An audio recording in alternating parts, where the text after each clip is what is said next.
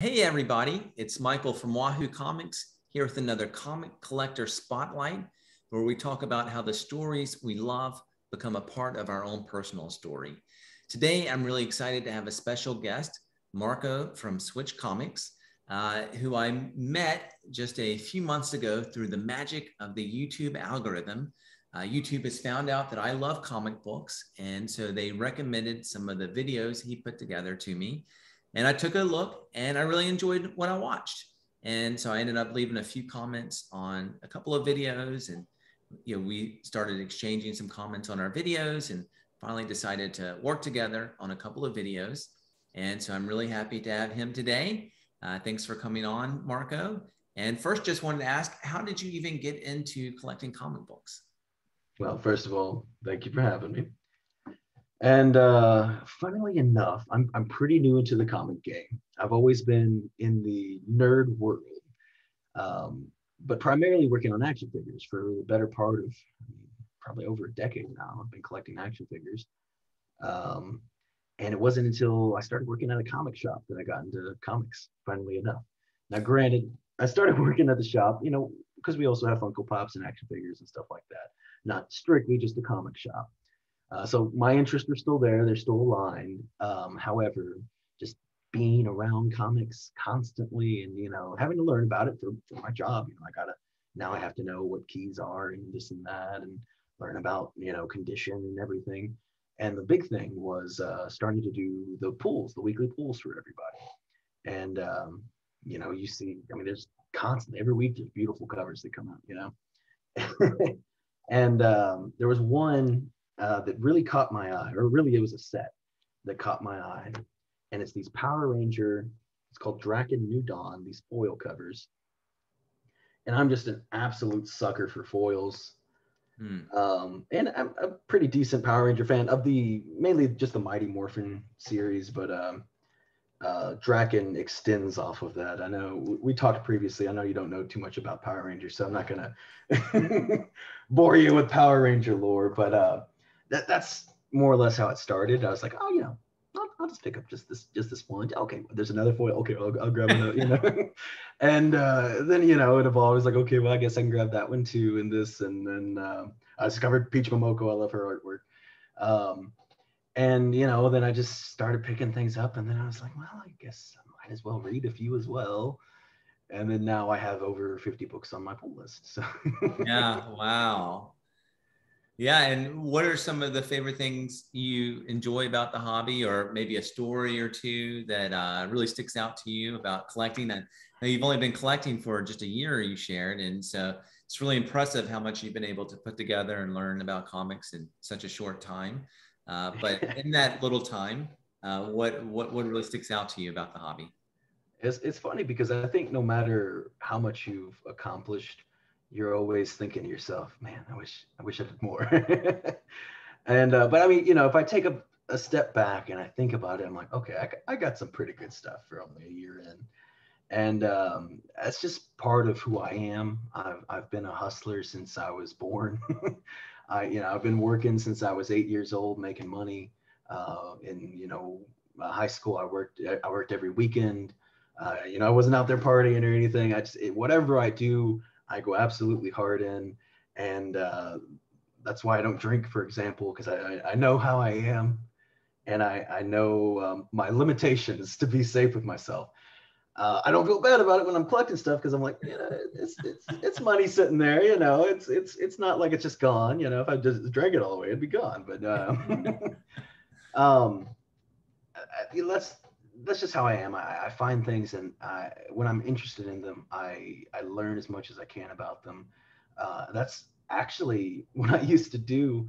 Um, it's funny because I didn't read a lot of comics, but when I would just be, especially like I'm a big Star Wars fan, and I wouldn't go reading all the comics to figure out all the information about stuff. I'd just be collecting action figures and be like, that's a cool looking character. Let me spend the next hour on Wikipedia and whatever else, reading about him and learning what this person did or whatever. And I mean, I spent a lot of my time doing that, like throughout high school and stuff. That's more so where a lot of my knowledge for like lore of different characters from Star Wars and Marvel and Mhm. anything. That's how I found out about things. I did have some comic books. Have you seen like the action figure? They don't really do them anymore, but the action figure packs that'll have the comic books in them. No, I have. Maybe I have. And back when I was a kid, when I was collecting, I remember the action figures back then used to have like a mini comic in that. I don't know, Like the little but ash can things. yeah, like I was a big He-Man fan, and Hmm. you get the figure and have a little comic. So I guess it's something like that. No, they'd had full size comics, and actually Okay. some of them can be kind of valuable now. Mm-hmm. There's certain collector ones, like for example, you know, Spider-Man 2099, that beautiful red foil. Mm-hmm. There's a action figure of him that has a reprint in it that goes for way more than, you know, that's, you know, maybe at most a $20 book. Sure. Well, except for the newsstand. Newstand's a little bit pricier, but you know, whatever. But the reprint, instead of that red border, it's a white border, Mm. and that thing goes for like a few $100s. Wow. It's it's a harder one to find, and it's you know, Sure. anyway. But the action figure repacks is the only way that I used to pick up comics. I didn't go out to comic shops. I didn't know where any of them were until I was probably really like kind of late high school, out of high school is when I started going to some. But when I was going to them, I was going to get action figures. Mm. So you know, I never really read, like I said, until I started working at the comic shop, you know, a year or so ago. And I lost my train of thought. I remember you telling me one thing. I remember you were going to share. When you first started going collecting, you mentioned like, yeah, you're kind of an all-in person. Oh yeah, yeah, yeah. I That, derailed entirely. Okay. yeah, Thank you for bringing me back in. sure. Um, I don't know where I was going with all that. Just little tidbits of knowledge, I guess, about me. However, I guess we'll talk about a book that I spent a little while hunting down. So like I said, when I find something that I'm in love with, I have to go all out. And this is a book that's very hard to find. We have all new Ghost Rider, number one, the 1 in 25 variant. Um, is the first appearance of Robbie Reyes. It's a very cool story, very significantly important to me as a Mexican American. We don't have a lot of heroes out there to represent us, and you know, not necessarily saying that, you know, I had to have you know, that'd be my favorite. It's not necessarily my favorite character either, but it's one that does mean a lot to me because it is such a cool book, such an amazing, beautiful cover. Yeah. Um, and it was one that, you know, I was on eBay constantly, just scouring, scouring, scouring. Um, Weirdly enough about this, like on the slab, on the details and stuff, they don't put 1 in 25 ratio. So if you have somebody, like if you didn't know this was the 1 in 25 and you're like, okay, well, I'm just going to list on eBay. I'm just going to put, you know, Smith variant.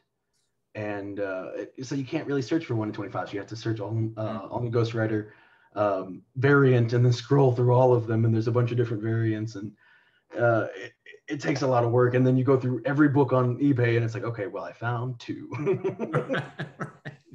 And it's the same two that have been listed for 3 months. Mm. But I did a lot of work finding that one, trying to find one at high grade. It's got a black cover and a black background. So, you know, it hits you with the double whammy on that one. Yeah.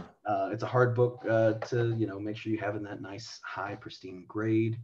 There's just not a lot of this book that is even out there. And so I found a 9.4, got it for about $200.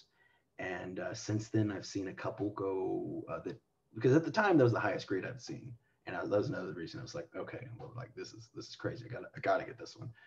And since then, I've seen a 9.6, and then fairly recently, I've seen a 9.8. But both of those went for much more money. And part of it, I do think that there's just more interest in the book as well. So I think Sure. even if I were to put this book up for, you know, for an auction, I think it would get much more than 200 at this point. But regardless, you know, this one's definitely staying. There's a lot of comics that I think a lot of my comics are have a price point. I don't know if you think about your books in this way, Mm-hmm. but I'm like, I love this book so much, but you know, if it got to be worth Sure. this much, then it's you know, out the door. But this is one that if I don't have another one to replace it, it's not going anywhere. Sure. Yeah. Yeah. I I have a few that are like that. Yeah, like, and I probably never will get a replacement for it. The one, my JIM 85. I'll Yeah. probably never get another one of those. And I mean, I guess there's some price it could hit. If somebody offered me $1 million Yeah, I for it, mean, yeah, okay, that's sure. fair. But but it would take a lot to separate Yeah. me from that one. But yeah, my goal in collecting is usually, and we'll talk a little bit more on the video I do with you, maybe to try to get multiple copies of a book, Yeah. and then wait till they spike in value, and then find which one is the highest grade, hold on to that one for my own personal collection, and then unload the other ones. So hopefully maybe you can find a replacement copy for that, and then you can let it go when it goes way up. But I mean, it'd be crazy. I mean, I'd like to. I've actually had a kind of an interesting uh, idea I've been tossing around in my head anyway. Some people, and I think a lot of people actually, do try when they're collecting multiple copies. They're like, okay, I got to keep the highest grade and right, sell off the other ones. But I've been tossing around the idea. I mean, obviously, I wouldn't want a trashed copy, but it's like sure, maybe maybe the 9.4 is good enough. sure, I've yeah, been looking a lot more at 9.4s, 9.6s, even 9.0s. mm-hmm. Because a 9.0, I mean, it's a beautiful book. You know, Yeah, if you're just looking at it and it's on your wall and you don't, if you're not putting any monetary value on it, because if it's just going to stay in your collection, then it's not really worth anything if you think of it that way. right, yeah, So it's like maybe, maybe I do start collecting the other ones, but then there's also the selfish version of me, which is like, I gotta have the best things in the world, yeah. If that's the bet I'm finding, I'm telling you what, tomorrow I might have a different answer. I might be, 9.0 is good enough. And I know some people who just collect low grades, like Yeah. they're just like, hey, I just want a copy of this book, because it's just a piece of history, but it doesn't really matter at all what it looks like to me. And so that's one of the, I think, really interesting things about the hobby. We all have different goals of what we like to collect. And you mentioned, I think earlier, and there's kind of like obviously an seemingly infinite number of books out there. And so there's Yeah. lots of collectors collecting in lots of different ways. And there's no right way, to do it. Just what brings you joy. And yeah, I think that's cool. I've weighed, I'm trying to figure out, if I want to do more of what you're doing too. Yeah, maybe not like a complete trash copy, but hey, like an 8.5, 9.0, that's good enough. And then especially, obviously, if I did have a higher grade copy and I sell it, then I can put it into other books that I love. And something we were talking about that's hard for me is that I'm trying to get better at. That it sounds like you've mastered a little more than me, is being able to let go of some of your books that you love, to find to get another book that you love even more. Yeah, yeah, because we previously talked about, off camera. I told you about I sold my Invincible Iron Man 9 recently, Yeah. right? Okay. Yeah, so that was a hard one because I got that one back and it was a 9.8, and I love Riri Williams. I'm super excited for, well, she's gonna be Black Panther first and then, Right. get her own show. And I'm super excited, and I have, a bunch of other keys, and just looking at the value on it, I was like, man, that book is up there. Like it's a big book. It was the biggest book that I had, and I was like, okay, I'm gonna list it on eBay, and see if I get any buyers. If I don't move it, cool, it's still my book. I get to keep it. It'll be awesome. But if I do get to move it, I get to look at keys that were previously unattainable to me. Mm-hmm. And or just not necessarily unattainable, but I just didn't feel comfortable spending that much money on your book. But when I make up that much money or more, it's like, okay, well now I can get that book that I was wanting. Yeah. And it's a hard call. I also recently sold off my New Mutants 98. I had a 9.0 on that. Mm-hmm.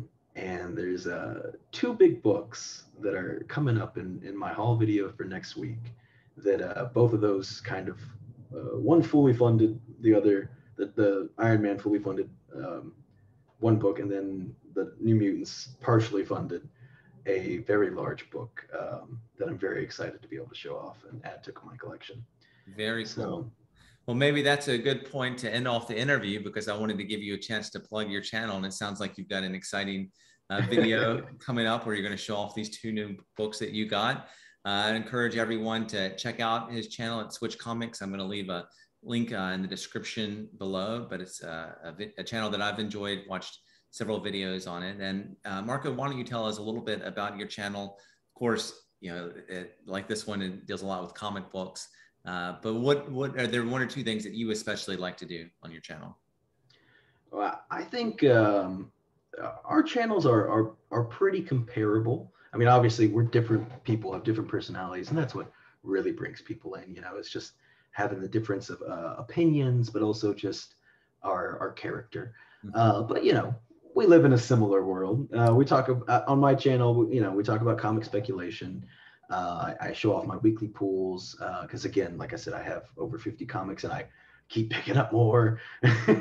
So, you know, if you're interested, and being that I work at a comic shop, I read them a day before. Don't tell anyone, you know. But as you know, so I put those videos up Wednesday morning. So maybe you can listen to it on your way to the comic shop to see if you want to pick up a book, because maybe you're kind of on the fence about something. And you know, if I give you a thumbs up or a thumbs down, you know, I try to be pretty honest. You know, I'm fairly easy to please, but at the same time, you know, if there's a book that I'm like, this it didn't do it for me, you know, I'll let you know. And maybe, you know, you can save a little bit of money and a little bit of time and be like, well, it's, you know, because it does suck, you know, it happens. You read a comic book and be like, I kind of wasted some time and some money there, but okay, on to the next thing.